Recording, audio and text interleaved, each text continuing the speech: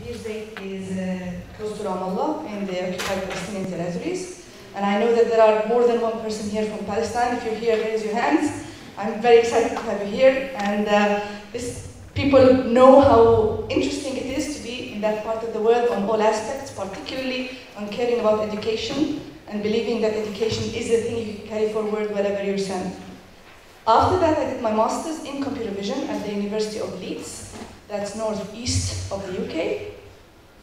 And I did my PhD then between 2006 and 2009.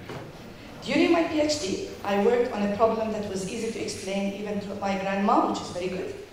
My work was on bicycle theft detection. So looking at people dropping bikes in the morning, collecting them up in the evening. In addition to being an interesting computer vision problem, it was a complex combinatorial problem. So looking at linking events that are very far in time. Interestingly, there is very little research on this up to date. And I also did some work on detecting people carrying bags and understanding what people are doing as they walk around. In 2010, I started a 3-year postdoc working on an EU project, and we were working on one of the first wearable prototypes. So this is our ET-like style prototype. The thing on the top is this prime sense, so one of the first depth sensors, which we had to mount really high above the ground to be able to monitor the depth. So this was our wearable prototype, but we were able to observe people doing some industrial tasks and give them some guidance, and that forms most of my group's research, as I'll explain later. I started in 2013 as an assistant professor at the University of Bristol, that's southwest of the UK. I became an associate last year, and I am an associate editor of pattern recognition, IoT computer vision, and a Nokia research collaborator. My research interests are fundamentally in action understanding, particularly object interaction understanding, and every year we organize the EPIC workshop, Egocentric Perception, Interaction, and Computing. And as I said, that will be the second half of this morning. If you don't know where Bristol is, so let's put ourselves on the map. So that's London. Bristol is the red big dot to the left. And what you'll see on the top is our university's main building. So that's not the church, which is actually the university. And this is our building where our lab is.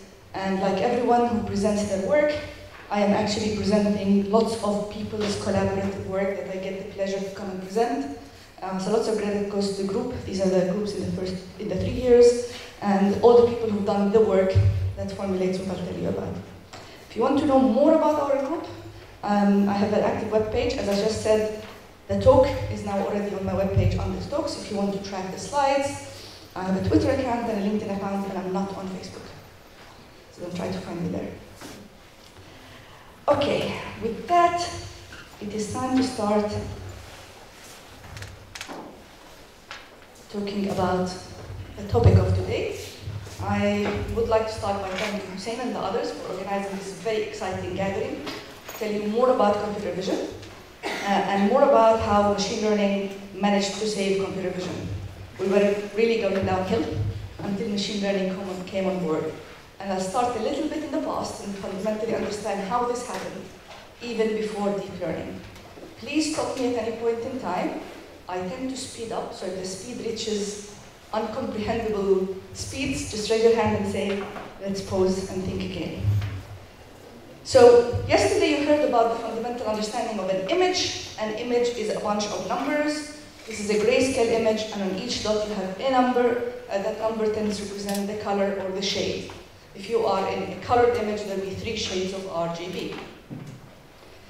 And computer vision started as a concept in '66. In MIT, there was a professor who decided he's going to solve computer vision over the summer. So he put a summer project and told students, look, we do programming, we're really good programmers, can we do a bit of pattern recognition? And he called it the Summer Vision Project.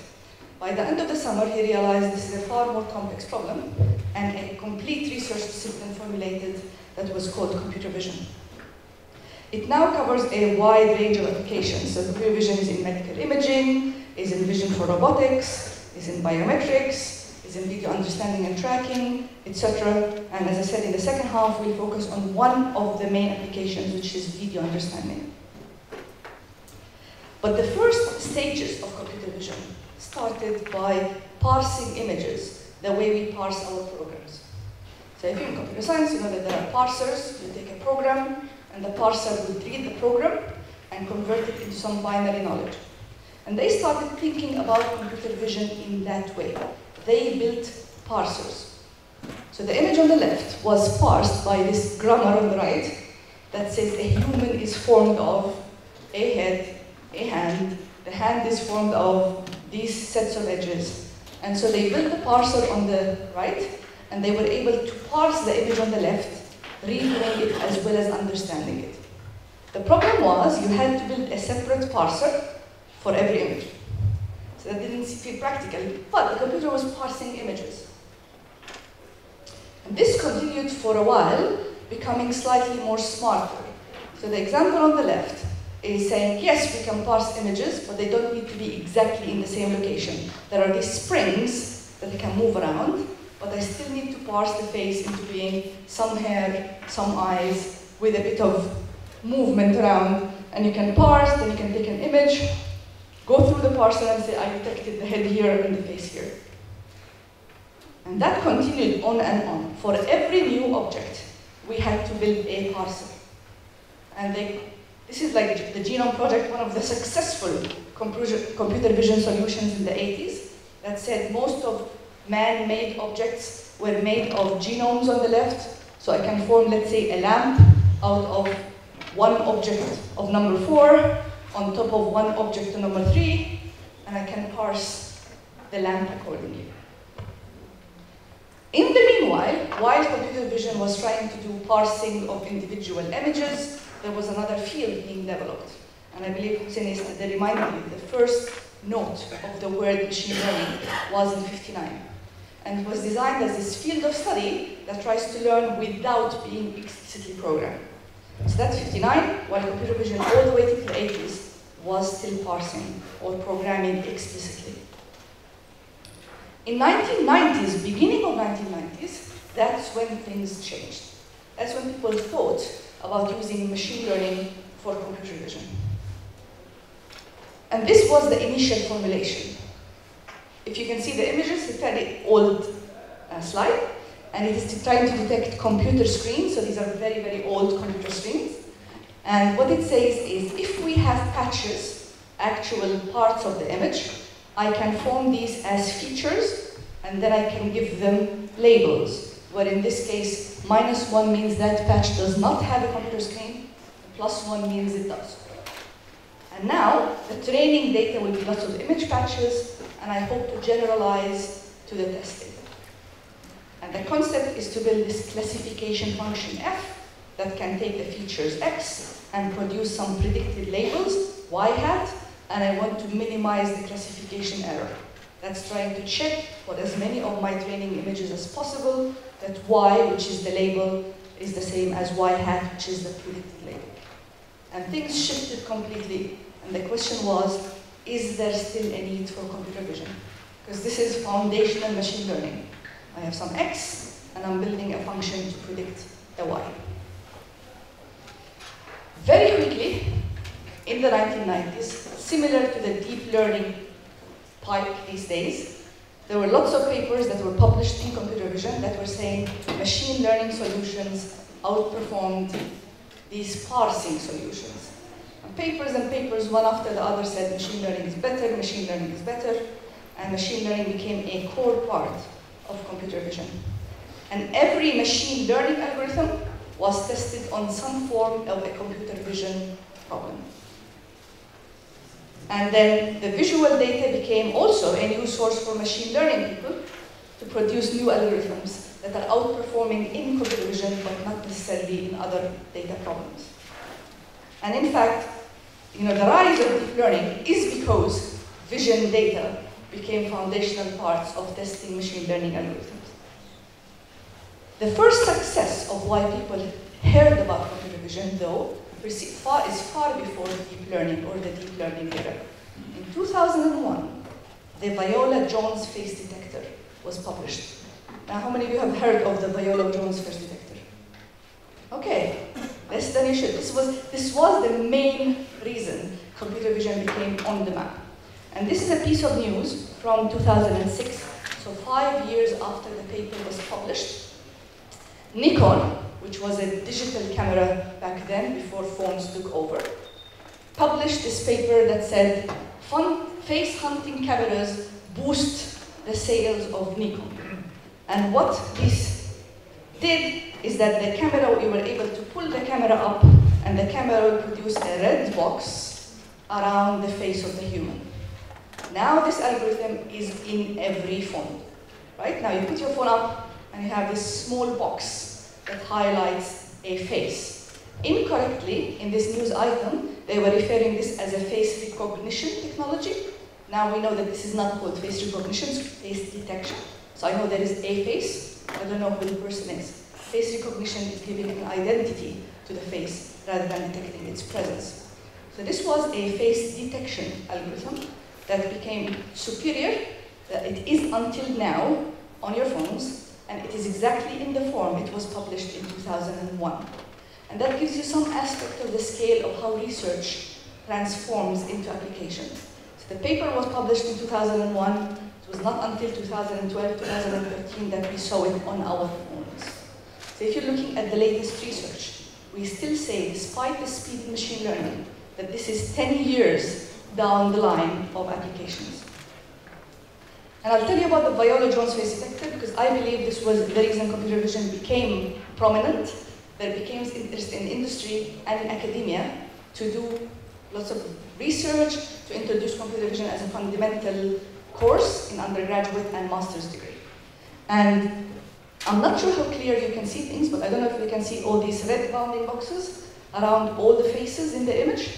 And if you can imagine, this was the publication, or this was the product of that work in 2001. And the credit goes to two people, Paul Viola and Michael Jones. I always like to put people's pictures rather than only their names, because they are just researchers who work there. And coincidentally, between 2001 and 2002, both of them were in MERL, so the Mitsubishi Research Lab in the US. They coincided at the same time, producing, again, the most successful computer vision based on machine learning solution. Currently, Paul Viola leads the machine learning team in Amazon, while Michael Jones is still at MERL. And what they did is they started from these low resolution images, and they produced what we call filters. So filters are these funny looking black and white sliders, which they can go and look through the image, change their position, orientation, slide them around the image towards producing an understanding of, let's say, the eyebrows, the hairline, the nose, the mouth, and the presence of all these individual components tells you that there is potentially a face. So that was their features. Currently, we refer to that as handcrafted features, in the sense that they designed what they believe the interesting features would be. And then for every feature of their potential features, let's say in this case, it is this one, so it's a white thing surrounded by a full black rectangle. They were multiplying that very smartly, very efficiently, using integral images. I'm not going to talk about how they efficiently do the sliding, but they actually slide that feature over the full image, produce a response map, which is where they think that feature has a response for. And they would do that for, let's say, n features, producing lots of responses. And then they needed some positive training data and negative training data. When they wrote the Viola and Jones detector, they were not targeting faces in particular. However, its success is primarily in face detection. Their training data was this bunch of images. And to believe that it worked using this small number of training data is impressive. What they did is an imbalanced training data with 10,000 negative examples and only a few positive examples. If you do anything in machine learning now, they tell you start with a balanced data set, so the same number of examples per class. However, there are algorithms that were only successful because they produced far more negative examples than positive. So do question this balanced data set assumption. The next thing was, how would they do this classification? How would they decide on a face? and the classifier was called the AdaBoost classifier. Again, if you worked in computer vision for deep learning, this was like extremely fashionable. So the concept is you just need a collection of weak classifiers. Weak classifiers are classifiers that produce something better than 50%. 50% is random. Better than 50% is close to random, but I'm not optimizing my classifier perfectly. I'm just finding a weak classifier. And I'm finding a collection of weak classifiers that together combine to form a strong classifier. Boosting is this iterative algorithm that repeatedly constructs a set of weak classifiers to form a strong classifier based on the previous hypothesis. Again, just seeing how research formulates. The concept of AdaBoost was in 1995. It was used in detection in 2001, came to our phones in 2011. So if you want to do research, look a little bit far in the past and find something out there. It's not about reinventing the wheel. There are lots of research out there. Just formulate your problem, find the relevant solutions. Right, so the concept is you have this feature output, and that feature output tells you weakly where, in this case, a computer screen would be. Then you sum these weak classifiers. Each one of them is fairly bad, saying anywhere here is potentially a computer screen. That's another weak classifier that just outperforms random. And then you kind of add them up until you get a strong classifier that detects the actual location of the object in the image. And it does this as follows. In this example, the red is your positive examples, the blue is your negative examples, and the first thing is you just produce a linear classifier, so a line that separates the two examples and does better than random. So you say, okay, if I'm going to have a vertical line, where can I put it? This is the best possible threshold, but it's not optimal. It's very far from optimal. It's a weak classifier. You then boost the error. You say all these examples now are incorrectly classified. I give them an additional weight in my minimization. So basically I'm exactly boosting them up. And then I try to train another weak classifier. Now this weak classifier shrinks those. They're now the combination of these two linear classifiers works for the majority of the examples. But again, I boost further the remaining incorrect ones, and I keep going until I get a collection of weak classifiers that form a strong classifier. So this is exactly what was happening in the images. This is what is currently happening on your phones. You have a full image, and what it does is that it quickly gets rid, in a very first round, of lots of patches that definitely don't have a face. And over time, it is dropping using the additional classifiers. It's dropping more and more patches until you end up with the locations of the face. Right. The impressive bit about the Viola-Jones detector is the speed at which it operates again in 2001. It was operating on these tiny images, 384 times 288, but in 2001, it was doing that in 0.067 seconds. And that's how the industry got attention. I can just put the thing up and I can get the face detection. Viola and Jones published their work and made their code publicly available for free. They gave a free implementation of it on what's called OpenCV, which is still one of the popular locations to find lots of computer vision algorithms re-implemented.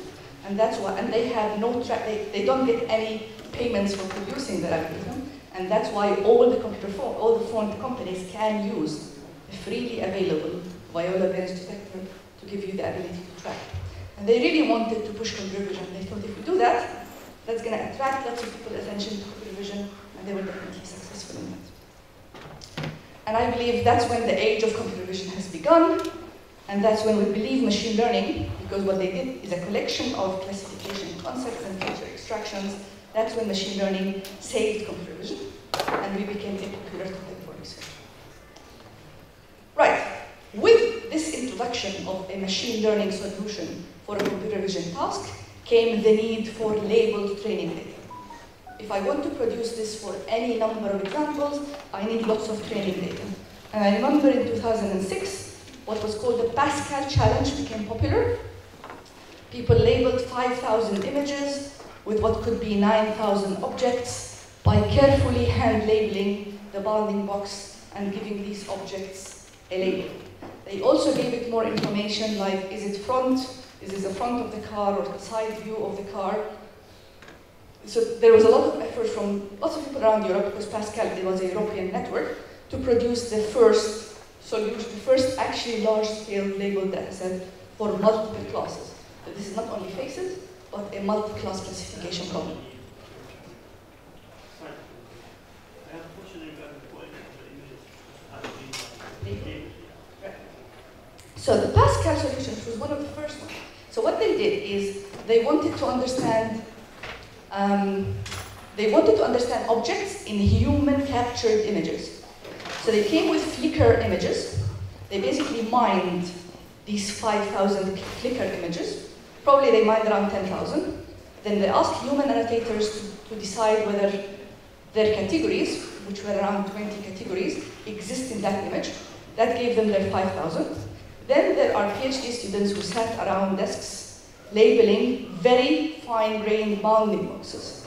And I am pleased to know that I was one of those bunches of people. So Mark Everingham, one of the leaders of the Pascal Challenge, was at Leeds when I was a PhD student. And we had summer projects where we had like the summer school, but in addition to the talks in the morning, all of us would be sitting around labeling bounding boxes.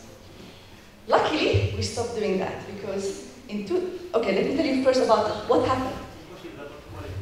Quality of the labels are very, very important. That's why I said in this case, this was hand labeled by computer vision, people who knew what computer vision was about.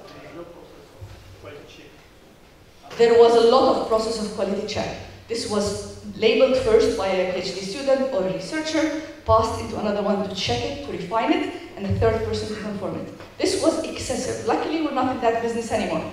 Luckily, we can do far, far more weaker labels. But the Pascal Challenge became this huge competition where all the research groups in the world were producing what is now the PR curve. So they were trying to outperform. Basically, if you are exactly on this perfect y-x-axis, you are 100%. The closer you are to the corner on the top left, the better your solution was. And as you can see, the improvement was slow. So the dotted black line was what we call the baseline, right? So that's the baseline algorithm that was out there. And then groups were producing slowly 0.1% improvement, 1% improvement, 2% improvement. And that's why now in computer vision, because of this obsessive thing with data sets, we cannot publish unless we outperform on some data set. We're now on the extreme case where like only the results count rather than the interest in the algorithm. So this will be balanced slowly in the future. In 2009, a few years later, became a completely different solution to the labeling problem, which was called ImageNet. How many of you have heard about ImageNet? Yeah, I'm guessing that's like, this is the popular trend now. ImageNet was a bit different. It labeled 10,000 categories without bounding boxes. So it just labeled the presence of that object in the bounding box. However, the images were fairly focused. So the object was centered in the image. The majority of the image was the object, but it didn't need lots of checks, right? Does the object exist or not? And the image solution in 2009, again, there were competitions and people were trying to improve results until in 2012, that's the major breakthrough, when this was won. So until 2012, everybody did this two-step approach, deciding what features you would like to use, then using a suitable classifier. Similar to what the Viola and James have done. Decide on your filters, find your classifier, in their case, the AdaBoost. In 2012, both the machine learning and the computer vision communities were surprised by a very, very successful algorithm that improved not 1%, 2%, but 10% over what was the state of the art, winning the ImageNet challenge by far, and that was CNNs. Right, so the trend you know about CNNs is the outcome of understanding machine learning, producing lots of label data, improving our label data, and then a solution that came from the back. If you talk to any people in the machine learning community, they will tell you, as you know, that neural networks had been there for a while. So this was a latecomer, unexpected solution. Jan LeCun and the others who had been working on CNNs for a while, they were ignored. They could not publish for more than 10 years because they were not producing good results. And then AlexNet, a student called Alex, was a very, very good software engineer, took the ideas, implemented them, won the challenge, and the world was turned upside down and deep learning started. Right, so from then on, CNNs outperformed the traditional computer vision solution on almost all problems. And that's why the remaining of the talk will be on CNNs. It's very important to give you the background because you'll see that the concept of filters and the concept of weak classifiers is what is now in CNNs. And again, deep machine learning further saved computer vision, producing further solutions beyond the main success, which is the viola veins phase detector. Any questions before we go into CNNs? Okay. How many of you believe that you got 80% of what we said so far? Okay, just for me to know that we're on the right path. Please stop and ask. CNNs, deep neural networks, and I believe Hamza yesterday showed you lots of fully connected convolutions. There are 3 popular types of deep neural networks to date.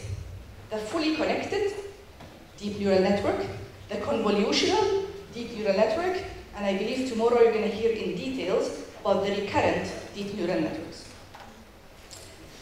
CNNs are accredited for this recent success in neural networks, and it was first used in '89 by Jan LeCun as a concept in his paper Generalized and Network Design Strategies, but again it was only used in 2012 onwards after it won the ImageNet challenge. CNNs expect a certain type of data. You don't use CNNs for anything. You use it if your data comes in some form of a grid-like topology. Grid-like means some sort of a matrix, 1D, 2D, or 3D matrices. So you can use it for, say, audio. So audio is a one-dimensional, grid-like amount of data. You can use it for images, which is a 2-dimensional, grid-like data, or you can use it for video, which is a 3D dimensional data, etc. The input is grid-like. That makes the operations you can perform on that input. It might apply to different parts of the grid cell. And accordingly, CNN is a neural network that has the form of convolution, which I'll tell you now about, at least in one of its layers. So if you have a fully connected layer that has at least one convolutional layer, we start calling it a CNN. So this is reminding you of what you heard before. I'm skipping anything to do with biases, with this plus B you heard, so assume that is a given. But the concept is you have input X, and you have W, which is a set of weights, and then you want to multiply the input by some trained weights. So X is the input, W is the kernel, or the feature, or the filter, or whatever you want to call it. Traditionally, as we said, in the Viola and Jones phase detector, these kernels were manually defined. In CNNs, these kernels were finally tuned and trained as part of the optimization. Moreover, instead of using one or a few kernels, we used multiple kernels, and they were dependent on one another. So they were trained jointly to produce some features that are suitable for their function, but they were a multiple set of dependent filters or kernels. Right, so X is this multi-dimensional array, W is the kernel, and because we have multiple W's, so we have a set of kernels, we call that a tensor. And that's where TensorFlow and all the concept of tensors became important. Right. This is the convolutional operator. So what you have is an X, an input, and a W, and what you're multiplying is a certain position, M, N, multiplied by the inverse location of your weight. So it is I minus M, J minus N, so the location. So basically you're flipping your W vertically and horizontally before you're doing the multiplication. This is the convolutional operator. You do these flips to allow it to be cumulative. So you do this flip to be able to say x convoluted by w is the same as w convoluted by x. Theoretically, you do this flipping, and that allows you to produce lots of interesting theoretical ways of convoluting. The only reason we do this flipping is because it's really helpful in proofs.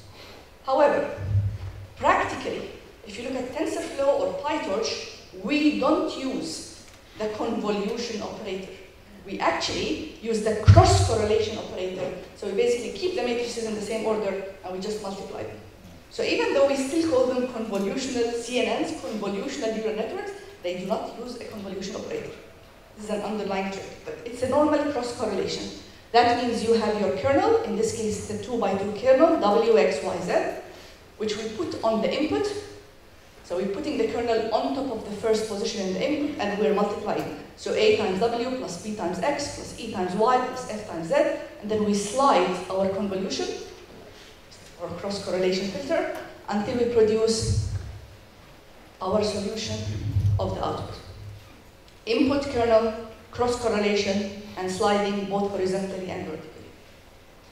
This concept is the same as what the Viola and Jones and all the computer vision people had done. It's just that this is a trained weight matrix as opposed to a hand-designed weight matrix. Right. I'll go down to why CNNs are interesting, and saying that CNNs have three differences to fully connected layers. They have sparse interactions, they share parameters, and they have a set of equivalent representations. This is from the famous Goodfellows book. So if you're confused about any of these fundamentals, you can go to chapter 9 in Ian Goodfellows. But I believe the set of slides are going to be slightly easier to follow, fingers crossed. Right, this is a fully connected layer. In this case, I am just drawing it bottom to top. So the input is at the bottom, and then I have a set of fully connected connections to the top. You could have designed it left to right, it's the same concept. What they did is, so in fully connected layers, any output is a multiplication of a set of weights with all the inputs. So that means to produce S1, you need 5 weights for the 5 inputs, or n weights for the n inputs. Similarly, each input contributes to all the outputs. This is fully connected. CNNs were trying to do things slightly differently, saying instead of x3 contributing to all the outputs, maybe it's enough for x3 to contribute to the outputs nearby and can ignore the outputs further. This is called sparse interactions. With sparse interactions, you can see how many lines I have kind of crossed out of the fully connected ones. Now you have only a set of potential inputs. So x3 only contributes to a set of potential outputs, and similarly, each output has a subset of the inputs to which it contributes. These are called the receptive field of the output. So which of the inputs really contributes to deciding that particular output? The interesting aspect of CNNs is when you build layers. So even though in the first layer you have a small receptive field, with sparse interactions, as I go deeper in the network, the receptive field increases in size. Right. So this is the first set of receptive fields, a shallow network. A deeper network, you're going to a bigger receptive field. Is this as a concept new? No. The concept of pyramid images had existed in computer vision before, but this was now fundamentally as part of the learning process. Second, parameter sharing. First, we threw lots of connections. Two, we started thinking about those weights. Remember, our input is some sort of a grid-like. So the question was, is this weight W that links x1 to s1 different from the weight W2 that linking x2 to s2? Maybe I can tie them together and say they are one set of weights. Because again, we're thinking about grid-like. Think about an audio signal, right? You can think that as I slide into my audio, this weight that always contributes the output to the exactly same input could be tied together. Now you're dropping one weight, because you're saying they are the same set of weights, And remember, weights is what we want to optimize. So weights are the unknown. We know the X, we know the Y during learning. What we are tuning or training are the weights. So now I can look throughout and say all these weights are the same. All the blue lines are one set of weights I want to train. All the red ones are another set of weights I want to train. They contribute all the xi to xsi plus 1. And similarly, all the green ones are the same. And the amount of training parameters I needed to do drops significantly. So the number of parameters I need to do is now 3 out of a huge number of 5 times 5, 25. So basically, I am dropping the number of parameters I need to train, in this case, to 12%. In real CNNs, you're dropping them to less than 1% of the number of parameters in fully connected layers.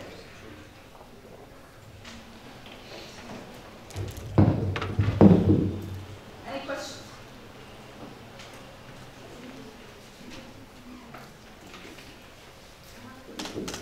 Yes? How do we decide which weights are going to be shared and which are not? It is the position, right? So it is your understanding of what a grid-like structure does. So you are believing that you can slide that operator throughout, as you see. So you're believing that every SI has the same concept that comes from XI. So this is the same position. So it is by position that you believe these are going to be shared. Right. Notice that decreasing the number of parameters does not change anything about the time it does to go through. So you still have to do all the multiplications. It's that the number of parameters you need to tune is different, the size of the model is different, the memory requirements are different, but not the running time in the forward or the backward passes.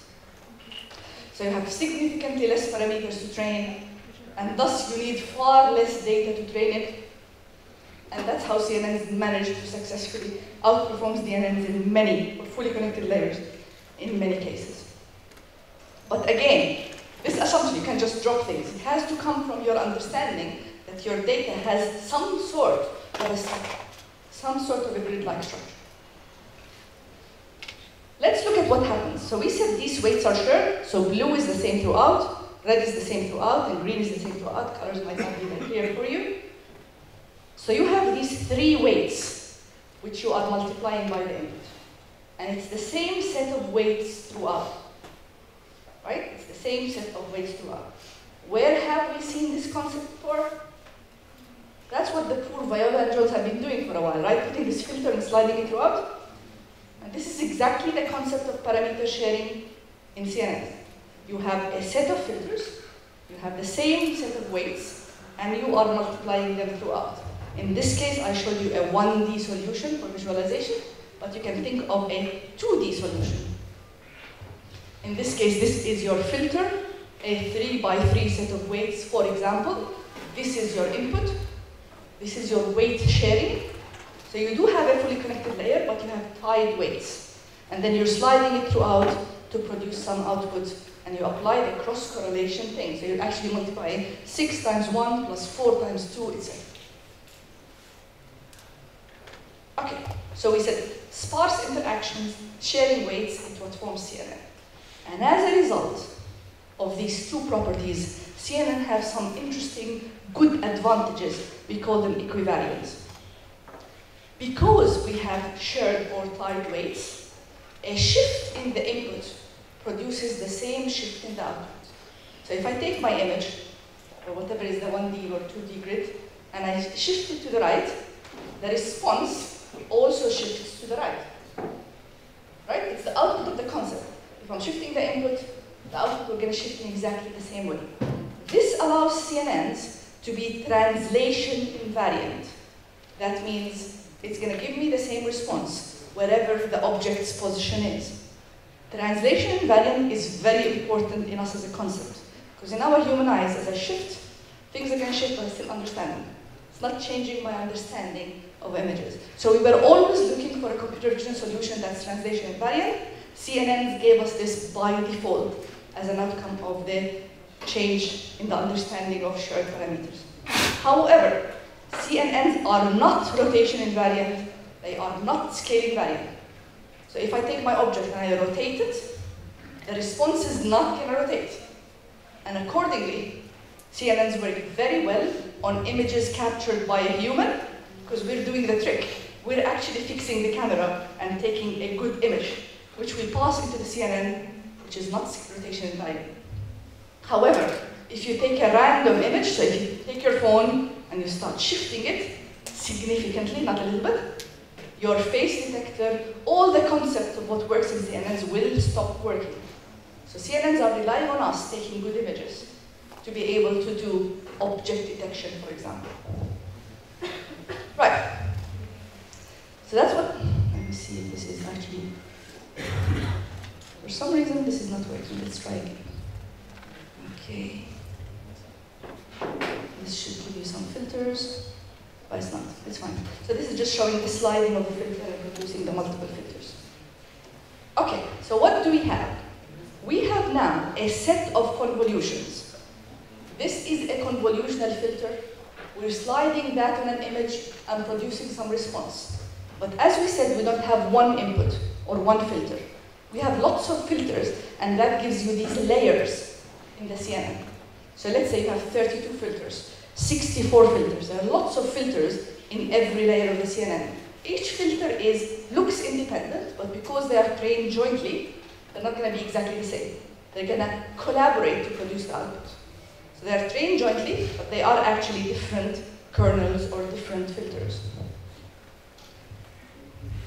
Usually, there is an additional thing that we do when we multiply the image, multiplying the image called zero padding. And I'll go to the example to kind of make sure that we look at this. If you can see the input is 5 by 5. The output after I do the multiplication is 3 by 3. If I actually keep doing that, the image is going to shrink and shrink and shrink until it disappears. To solve that problem, we usually do what we call zero padding. So we add zeros around, so the input and output can be of the same size. And even though this is a fundamentally easy trick, it actually changed things, because we could do deeper layers than what we could do before we did zero padding. We were limited by the number of layers before zero padding was introduced. So with zero padding, the input and the output and zero padding is as trivial as I say it, adding zeros around. Yes? Basic question, but I missed the kernel. So the kernel, or the filter, or the convolution, are these numbers that we're going to train and then multiply by the input and slide around.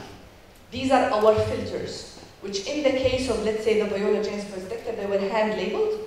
Now they are trained. So what I want to train effectively are these numbers. These are the weights I want to multiply by my input to produce an output. In 1D, these are these 3 weights, W1, W2, W3. The numbers, the weights. In 2D, they are, let's say, 3 by 3 numbers that I multiply by a 2D input. They will be trained. So they are, you can start them from random. You can think of the CNN. Eventually, you have lots of weights to train, but your loss function is what's going to train them throughout. So you can start from random numbers, multiply, produce an output. You look at the output, you say that output is meaningless. I don't know what's here, but this is my actual label. What should I do to train these weights to produce something that will tell me this is a dog or this is a cat? So I go and change these numbers in a fairly structured way, right? You can change them randomly, but it's going to take forever, right? You can change them randomly. You can kind of say, let me now establish this. Usually there are millions of parameters in your CNN. And you can keep changing them forever until you get the best solution.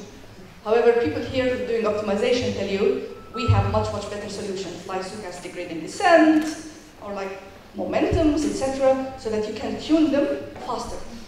Practically, I'm looking for these numbers to produce the output I'm looking for. Again, if you hear the word kernel, filter, feature, it's the same. It's these numbers that I want to train.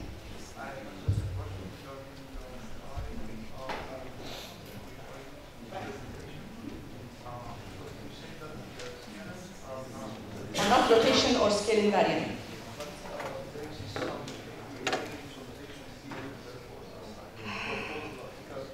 There exists some research on that.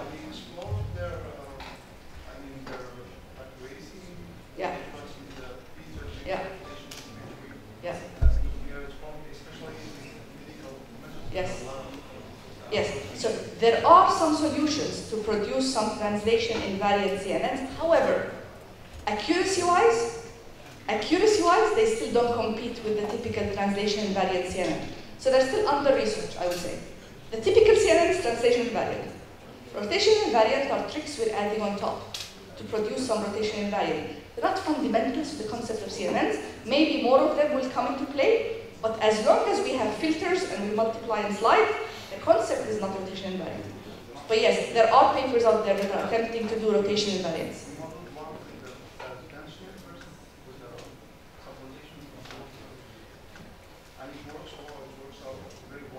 Very good. So immediately after, you're going to get all the questions of how you solve rotation invariance on medical imaging. So do you have a poster or something on board later? No? So they're going to come to ask you individually. Yes? The shift part, the way that we're actually sliding the image. Again, let's go back to the 1D. That's really important. So the 1D is you have the input, you're multiplying your 3 weights with the input to produce the output.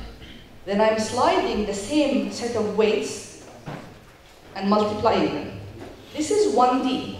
Imagine the same concept on 2D. I have my filter, I'm putting it on the input, and then I'm actually sliding it, like moving it one step, doing the multiplication, producing another output. Moving it, the weight tying is what CNNs is about. Actually, they're the same set of weights, and I'm moving them around. Right. So that's zero parity. After you do the convolution, another trick came on board called activation functions. Activation functions are non-linear transformations of your linear set of weights. And they are, one of the most famous one is ReLU activation function. And in research, we're really bad in producing something that looks as trivial as it actually is. The ReLU is a function that says anything that's negative, make it 0. Anything that's positive, keep it as is. Or we like to complicate things, so we call it the ReLU activation function. There are other activation functions that work. However, the ReLU is the most successful one. Why do we need these activation functions? If I don't have activation functions, I am multiplying a set of layers. However, I can actually collapse them by producing one filter that's a multiplication of all my filters. I don't really have deep networks if I don't have activation functions. If that goes on top of your head, just kidding. If you're interested, it's actually the reason why we can produce deep neural networks. Because each layer is now non-linear, and accordingly, you can't really collapse all their layers to one another. So what you have is, this is the output of your multiplication, where black is negative, white is positive, and the ReLU activation layer is basically just getting rid of the negatives. After we do the activation and the convolution and the activation, usually CNNs have something we call the pooling layer. And that changes the size of your filter. That changes your receptive field. And the pooling is the same concept you can think about. The pooling is basically taking the set of images and producing some average of them. The most popular pooling trick is max pooling, not average pooling. That means I have first gotten rid of all the negatives, and then I'm looking for the biggest positive value. That's the biggest response. I'm really looking for some form of response. And max pooling is something that changes, in this case, a 4x4 into a 2x2 by taking a grid and deciding for each grid the maximum response function. And that forms the first layer of the CNN. And then you can have a new set of weights which you can apply on top of the output. Activation, pooling, and that gives you the second convolutional layer. And you can produce more and more convolutional layers. And you see lots of techniques referring to the number of convolutional layers in their name. VGG 16, 16 convolutional layers. ResNet 101 convolutional layers. There is nothing that says deeper is always better. And you can look at research to understand at which areas has deeper proven to be more valuable. A third convolutional layer. I'm not sure how many convolutions we're going to try in today's lab, but definitely more than one.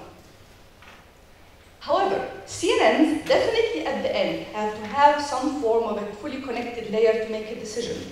So after we do all the convolutions, we typically do what we call reshaping. So we take this 2 and 2 data and we just stretch it into a 1D vector.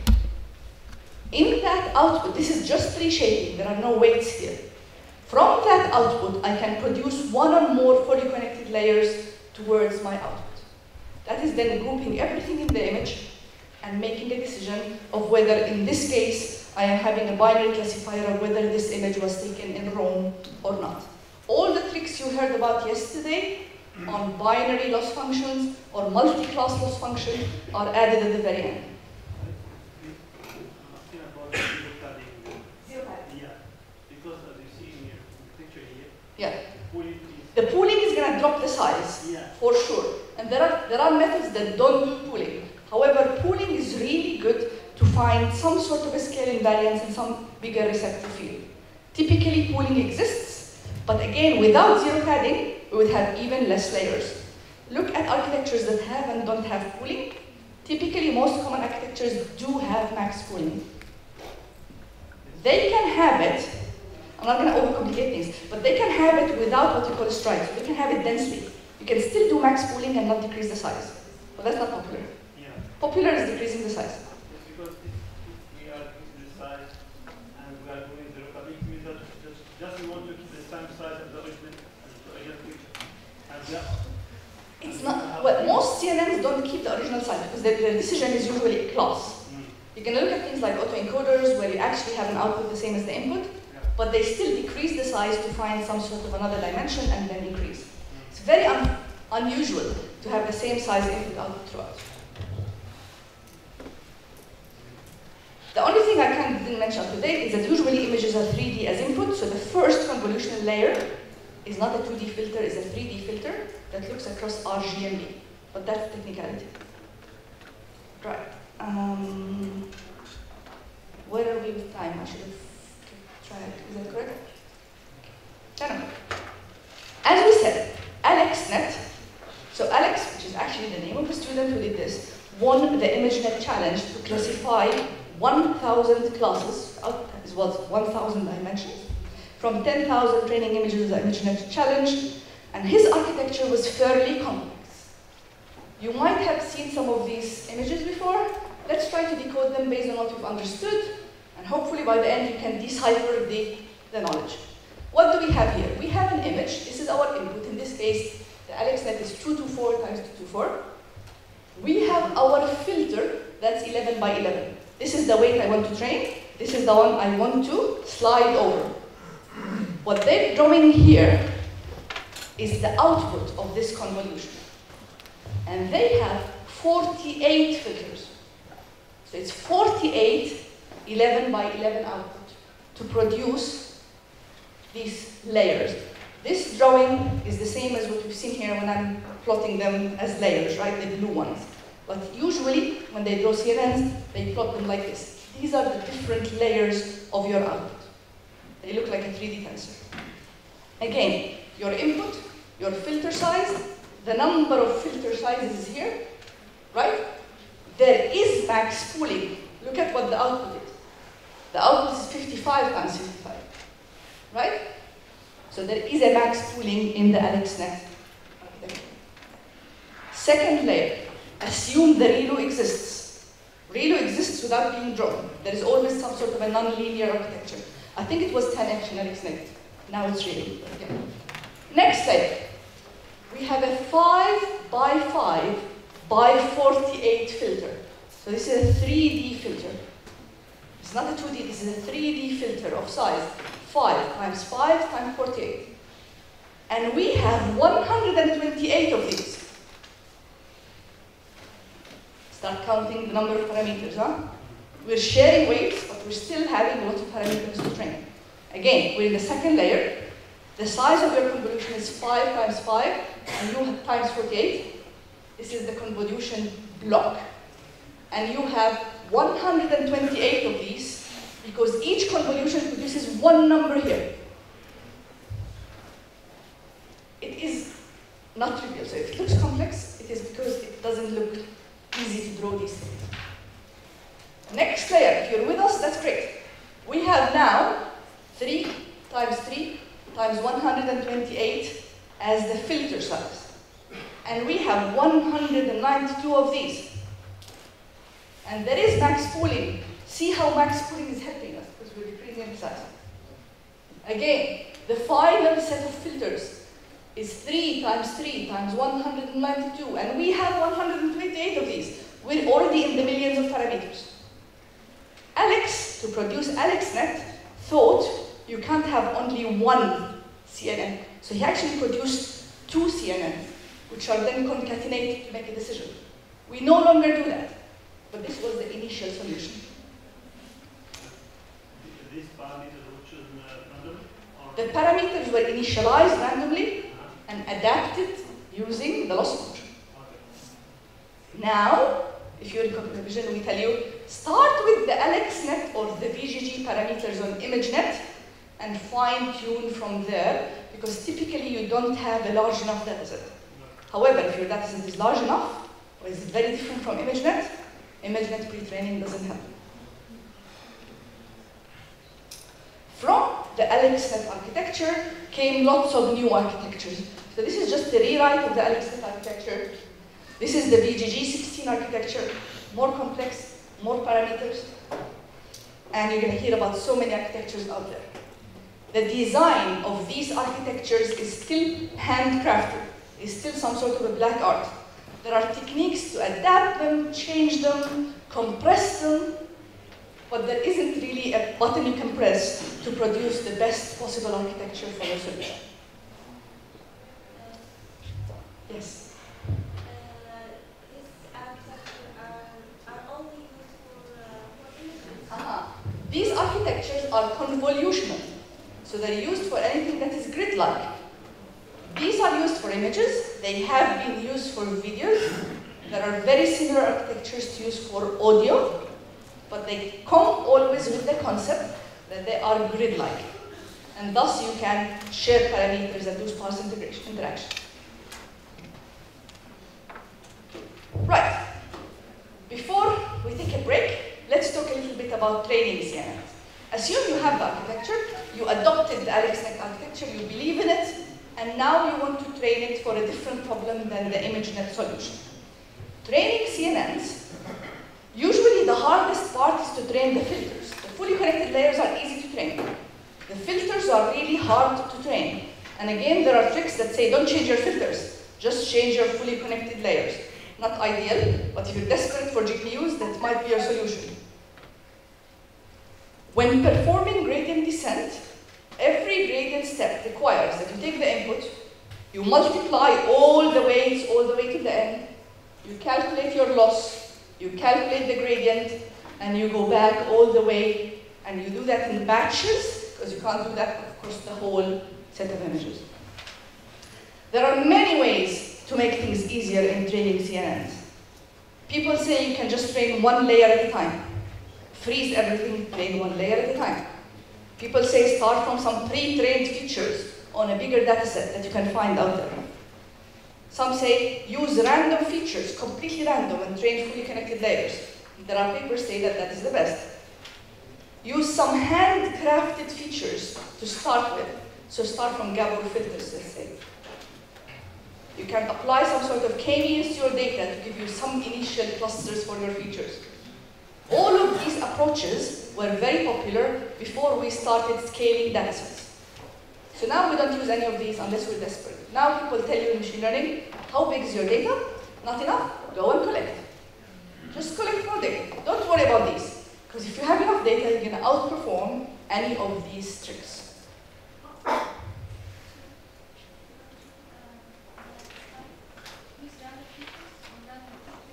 Not pre-trained. There are methods that say that completely random features, if you have enough of them, can produce the same results as fine-tuning. Random weights. You only tune your fully connected layers, but you have enough random weights. Completely, it looks crazy, but it does work. You need lots of random weights, and then you just rely on the forward pass on just tuning the fully connected layers. It's crazy, but yeah, there are papers that say that. During training, you always look at something that looks like this. You have your loss, how good is your solution is, and you have the epochs. You're going through the data, and you hope that your loss starts decreasing. It's optimal, ideal, you're gonna never see this nice loss curve. What you will typically use, where are we? Is something that looks like this. Something that wiggles. And that's because we use batches. We can never optimize on all our data. Because we use batches, we accept that we are just wiggling. But we should be going in the right direction. If it's wiggling but not going in the right direction, it's not training. But wiggling is acceptable as long as your wiggles are not too big. And then you try to train your first CNN and things go crazy. And that's where you start reading about tricks of how to check what happens to your training error. These are very, very general tricks, but it's all, you learn it by practice. With years, you start looking at the curve and you know what's wrong. And that's probably something that you'll reach if you haven't already. Because you see something that looks crazy, it's all about what we call the hyperparameters. The hyperparameters are things like the learning rate, the loss function, the parameters in your loss function, weights in your loss function. And the concept of training a CNN is finding this correlation between how you change your parameter and the effect of that parameter changing on several things. One is on your training loss. The other is on your test loss. You don't want it to be perfect for your training and horrible for your testing. And you heard about overfitting. So while you change your parameter, you have to keep in mind that you need some formal understanding of its effect on your test set, as well as its effects on computational resources. Sometimes changing the hyperparameter means more or less resources, more or less runtime. And a hyperparameter could be the number of layers in your convolution. Right. Batch training is one thing you have to worry about when you're training your CNN. And there are two extremes to batch training. One, backpropagate from one image at a time. That's one extreme. The other extreme is train on your whole dataset. Batch-based training is somewhere in the middle. Every batch has, I don't know, 64 images, 128 images. It's a subset of your big dataset. Again, it's something to argue in research. Big names like Yan LeCun claim that if your algorithm is good, you can train from a single image. Right? So there are big shots that say batch training is useless. However, the majority of the population still believes that batch-based training is the way forward. The number of images in your batch is referred to as your batch size. Typically, you want to train your batches randomly. However, there are techniques for certain reasons where you want to select the images in your batch more wisely. Read about hard mining as a very popular technique to train on your hardest images. Read about curriculum learning as a way to train on your easiest images, etc., etc. Typically, this is your first CNN, choose your batches randomly. The effect of changing the batch size is usually has direct effect on the amount of wiggles in your curve. If it's wiggling too much, your batch is very small. If it's not wiggling at all, your batch might be too big. Too big is usually not a problem, but yeah. You might just be using too many resources unnecessarily. General guidelines. Larger batches have a better approximation of your full data. Go for larger if you have the GPU. However, as the batch size increases, it's not a linear increase in your loss or accuracy. It's going to plateau at some point. Due to the parallel processing, it's a limitation usually of how much you can put in the batch because of your GPU size. Remember, the GPU or the GPU RAM is keeping lots of things. It's keeping your batch, your model, is actually keeping the weights of each of your data points as it goes through the forward and the backward pass. Usually our limitation is the RAM of the GPU size, right? So if you have a GPU, you're starting and someone tells you, your GPU has 2 gigabytes of GPU RAM, ask them to change it immediately. You're not doing deep learning until they improve the GPU size, the RAM size. This is a precondition. We've done 4 and 6. 4 and 6 are sensible. We work with video, so we are usually in trouble. So we go to the 11 and 12. It depends on, if you're in images, 6 would work. And there are good 6s that go on actual laptops as well as on PCs. Ask for a 6 to start with. When you want to start this one, I want just to explain a thing behind the design of RSS2 networks. Yes. It is not the same thing very often, but it was designed that way to fit into GPUs. Memory of Yeah. an NVIDIA 500. 500. So Alchemix was trained on a small GPU, and that's probably the reason why they had to train multiple CNNs. Where are we? Right. However, you usually hear about batch sizes that in the power of 2. You'll say 64, 128. And that's usually to fit as much in the data as possible. You can train 10 images per batch. Just usually be wasting lots of space because of the power 2 of the GPU size. For small data samples, if you have images, small images, 32 to 56 is usually a batch size. If you're working in video, we do work with usually 16 videos per batch. So it depends on what type of data you have. This is a quote from Ian Goodfellow, and he says, if you have time to tune only one parameter, you're publishing your results tomorrow, which parameter will have the biggest impact on your accuracy? That's the learning rate. That's how fast you're going between your initial weight and the updated weight out of your batch. This has the biggest impact. This is a good guide. Look at your learning rate and try to match it to what you have.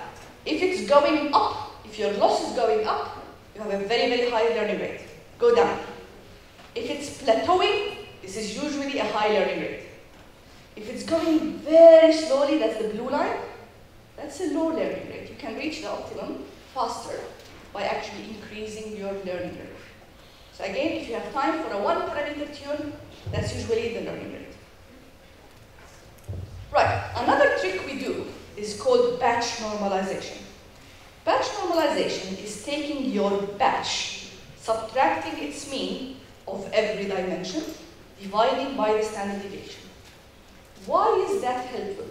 That's helpful because it usually helps the parameter tuning. You really have a good distribution of data in every layer. Usually have a 0 mean and a 1 standard deviation. Interestingly, you don't keep this exact mean. What you train is another set of weights to go back to your unnormalized data. So it's true that you subtract the mean and divide by the standard deviation, but you also add 2 parameters that rescale your data in completely different dimension. And these are the 2 additional parameters you add to each layer to perform batch normalization.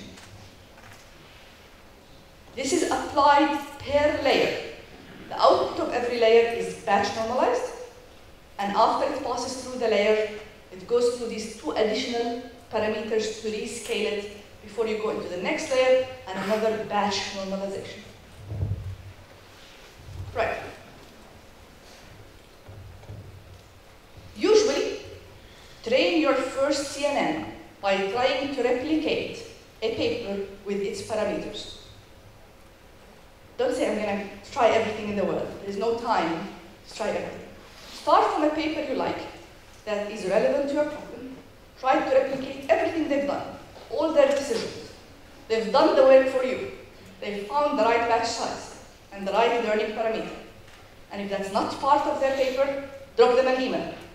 What was your learning rate? From that, start playing with it. Because it's all about the time.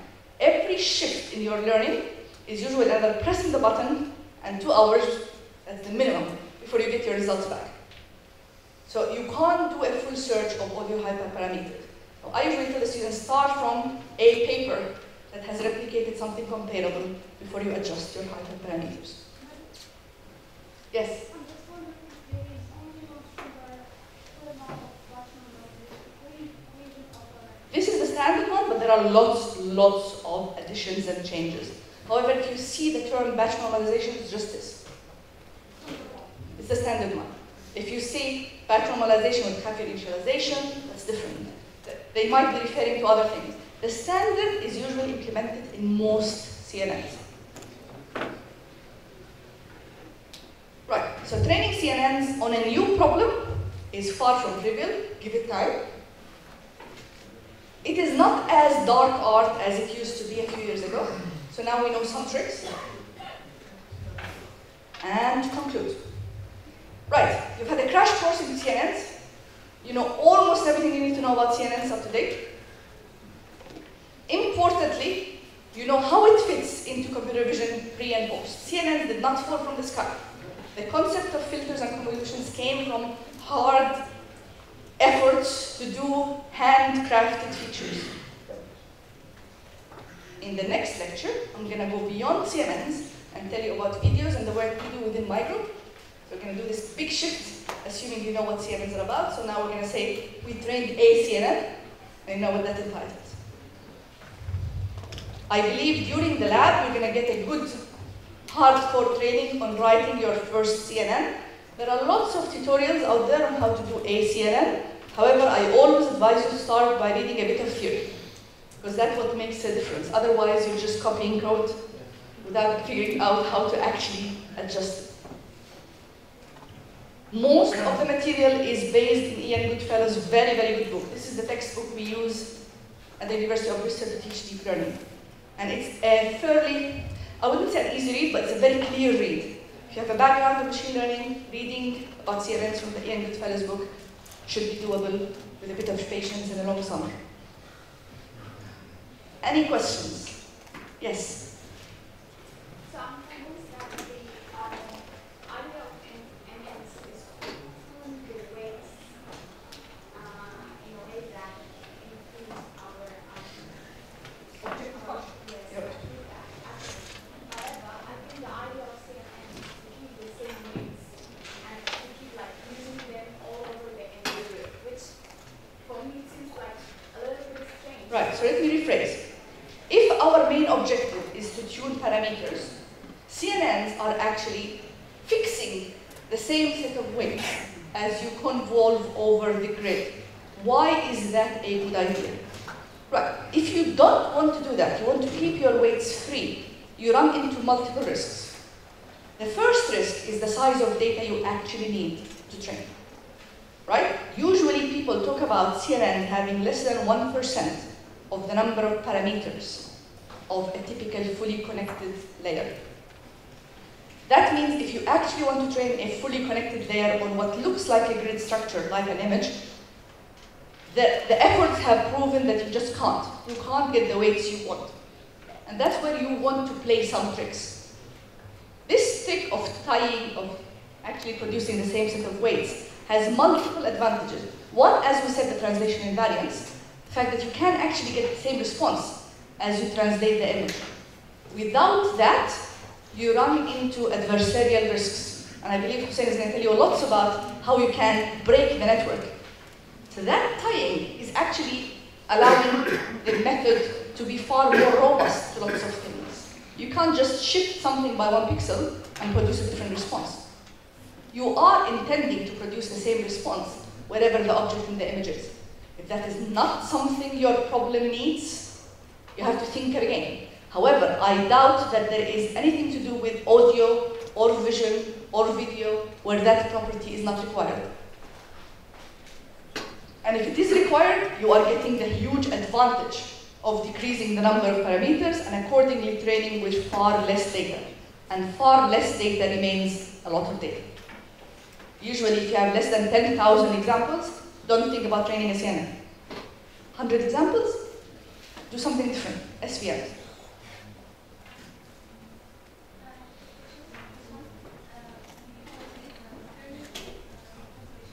Yes. Right, why don't we rotate the kernel? Right, typically it is an aspect of how GPUs operate. It is not easy to rotate to actually change the weight of the invariance. Plus, when you try to do that, the performance drops. Right? It depends on your application. If your images are typical Flickr or Google images where nothing is rotated, and you try to produce a solution that's rotation invariant, it will be rotation invariance, but the accuracy will be lower. Is that what you want? More parameters, you need more data. always more parameters, very good, but you need more data. And eventually, you need to make a decision. Right? You're going to combine them to make a decision. So it might take a hit on your case.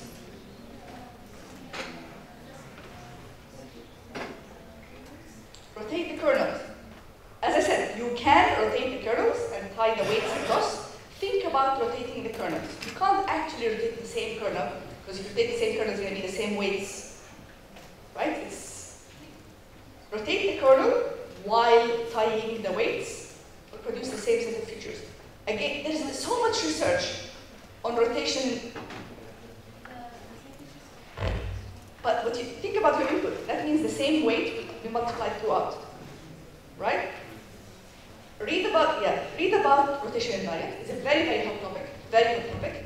We're yet to find problems for which rotation invariance is so fundamental that we're happy to take the hit in accuracy. Gonna take another last question before we break someone else. I'll come back to you. Yeah. For the batch training, I didn't understand how does it work. How does batch training do it? So stochastic gradient descent. Gradient descent is this concept of taking the gradient and going and changing your weights. Stochastic gradient descent is to do it not on all your data, but on a subset of your data at each point in time. That subset is formally known as the batch. Yes. Right? That subset is formally known as the batch. So that means you take your images, a subset, let's say 16 images, you do the forward pass, you take the loss, you take the average change in your weights, and you apply that average change. Okay, but the X, the inputs, you take image by image. You take it image by image, and you go through, you see the effect of your weight changes, yes. and you see the average, typically, the average change of weights that successfully applies to all your images. Okay. Look at implementation. Some people take it as tensors, so they put all the images together, multiply them, but practically it is conceptually taking each image, taking it to the very end, deciding on its loss, finding the gradients, taking the second one. But you don't want to quickly change your training to fit one image, and that's why you take the average weight adjustments of your batch, which is of the set of images in your subset that you're training per iteration. And then is it possible to take into account all the observation? It would be nice to train on all your data, but usually it's a GPU size limitation. No, because by the nature of the mean, it's sequentially computed. So we can take all the observation from the current, until the current step without storing them. Is it possible? You can. I think you can. You really take all of them and store them and then make a decision. That's what they exactly do, and that's why we need lots of RAM. I'll take a final question and then let you break. Usually when we use the term epoch, even though be critical about it, it usually means you went through all your data. So usually an epoch is made out of lots of batches, and by the end of the epoch, you have trained on all your data once. However, as I said, be very critical when you read papers because they can use it, I wouldn't say incorrectly, but differently. I believe we have half an hour of break to catch up, and I'm assuming you'll return fully fresh. If you have any questions, I'm around.